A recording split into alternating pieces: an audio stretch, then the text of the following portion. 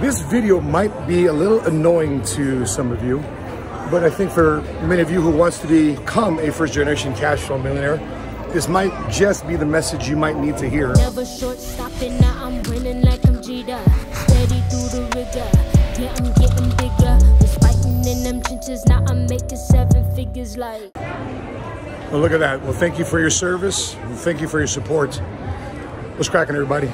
Money Smart Guy Matt Sapaula here, hailing to you from Las Vegas. I'm here at the MGM Grand Arena. So this video might be a little annoying to some of you, but I think for many of you who wants to become a first-generation cash flow millionaire, this might just be the message you might need to hear. So it's been quite a different week for us this week, my wife and I, because we've been both out of Chicago and got my bag here that I've been living out of for the last week. But we've been in 4 different cities, 5 days, 6 different airports, and we're building our office in Pacific Northwest area in Seattle, Tacoma, Washington. We flew into Dallas to do a project. We flew into Denver, and now back to Chicago. But I'm on my way right now, and oftentimes people ask, what's the point? What is it all for? And is this really the sacrifice necessary to become a first-generation cash flow millionaire? Well, the reality is this week, not a lot of sleep. This week, not a lot of family time. The good part about it is that I was able to take my son Jojo, my 10-year-old, with me, because he was asking me last week as I was telling him about this trip.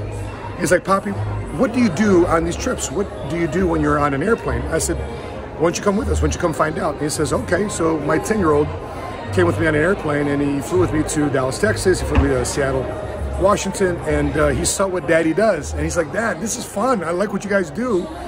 You know, you get to meet people, and you get to, enjoy, different food and enjoy different cities and states, and get to meet interesting people. And this is work for you, Dad? Yeah, this is work, son. He goes, I like this.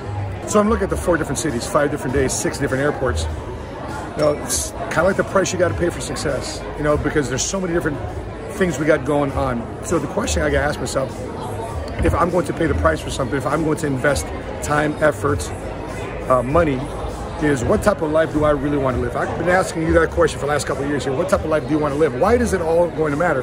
Or here's why. Also here in Vegas, we're at the MGM Grand Arena. I can't tell you how many, look how busy Vegas is now, even if everybody coming to and through this pandemic.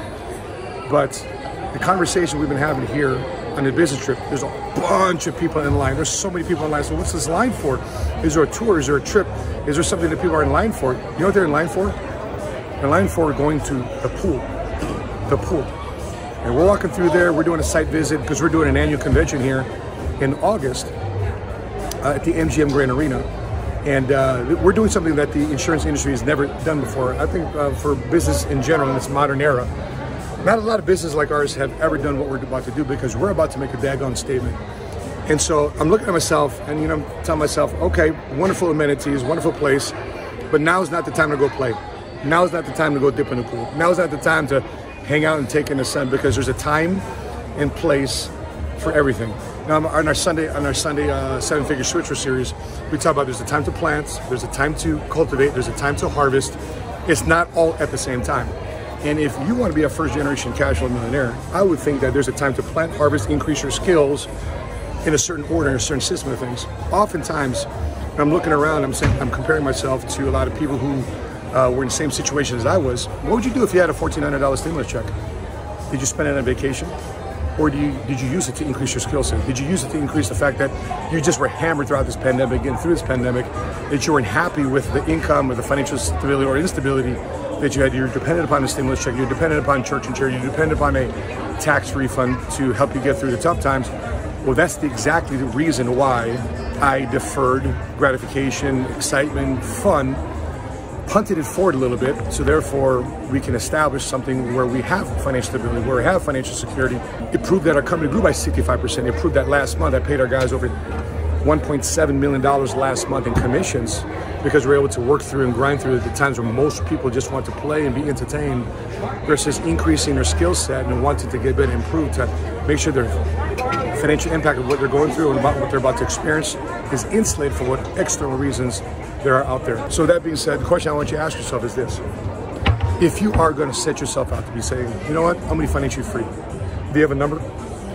Do Do you have a system and a process to help you get there? Do you have people around you that's willing to invest in you to help you out?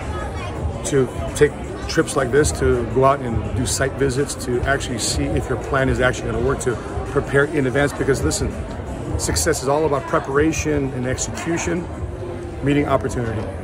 And if you put yourself in a position like success, enjoy without planning yourself to get to the next level, guess what's going to happen to you? Not much.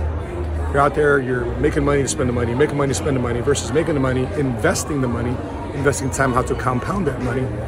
So therefore, you can have the financial freedom, stability, systems, processes, relationships, associations to always help you get to that next level. So that's the question you got to ask yourself, which is, what life did you sign up for? And if you say, Matt, I want to be a first generation cash flow millionaire, and my question to you, my friends, is, are you really putting in the work necessary to get you there, or are you spending too soon? Are you enjoying too soon? I'm not saying for you not to have fun. I'm not saying not for you not to go out there and enjoy the fruits of your labor. Of course, that's what we're doing. We're about to take our guys for 5-6 days to Bora Bora here in June. But sometimes people say, I need to do this every week, every weekend, every opportunity. There's a holiday that month. Sometimes you got to invest a little bit more than just 1 month, 1 week. Sometimes you got to invest for a period of time. You want to know a funny thing? When my wife decided to put our head together and say, you know what, this is something we really want to do, we grinded for 3 years straight without a vacation. And then when we did take a vacation, we came to Vegas with our good friends Rodolfo and Ceci Vargas, with our good friends Jose and Marlene Gatan, to hang out with them, because they can understand what we're deciding to sacrifice and go through. And guess what? All 3 of us today, all are first generation cash flow millionaires. That being said, you gotta ask yourself, what life did I sign up for, and is it worth it when you get there? Only you can answer that question. By the way, cannot wait for us to get out here to share the stage with Iron Mike Tyson, Joe Coy, Frederick Da Silva, Patrick Lencioni, and many others we're about to reveal here in the next few weeks, because we are about to put on a show here in August of 2021, making a statement to our industry and literally the business community. So that being said, guys, here, drop your thoughts, your comments, your follow-ups, your feedbacks in the comment section below. Know what you're thinking. And if you're watching this on Facebook, make sure you click like and follow our business page, Money Smart Guy. And if you're watching this on YouTube, make sure you click subscribe and hit notifications to be alerted next time we upload our next episode. So that being said, guys, I'm your Money Smart Guy from the MGM Grand Arena. And until we meet again, continue to live smart, and be money smart today. Bye-bye.